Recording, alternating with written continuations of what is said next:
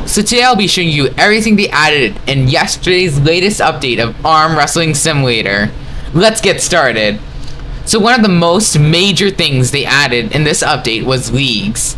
A video in the cards above explains what leagues are, but in short, leagues allows you to beat players on your level to rank up in a leaderboard to earn rewards. Currently the leagues have disappeared again, but that's most likely the devs fixing them, and they'll probably be back up soon. Another big addition to this update was trading. To access trading, you need to beat 3 bosses. Then you can only trade with people in the same world as you. Also in this update, trails give boosts. In the past there were only 3 trails: Blue, Day Rainbow, and Chunky, with all of them costing under 10 trophies. Now the devs added more trails, with the best one being Chunky.